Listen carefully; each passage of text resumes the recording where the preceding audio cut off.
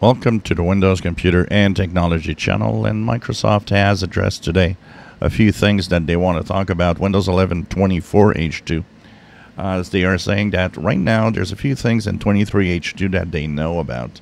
One of them is about the way that the settings panel sometimes behave, and not just the settings panel.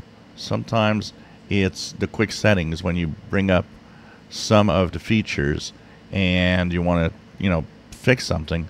The quick settings are sometimes a little slow to bring out. Sometimes they are long to bring out. Sometimes they just appear halfway before they fully set up on the screen.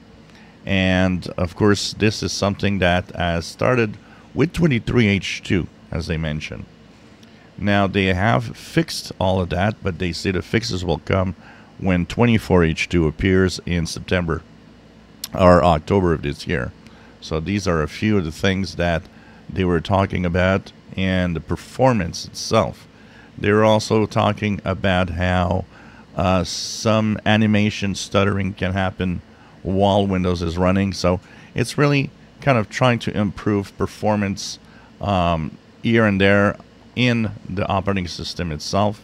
You might also have the File Explorer behave differently or not at all like you want. And you see here, this is one of the things that they were talking about. Sometimes it takes a long time for some of the information to actually show up. So all of that and all of new little things that they will add will be fixed in 24H2. They're also going to be new refresh information when you took a look at say the speed of your internet and you go to a panel.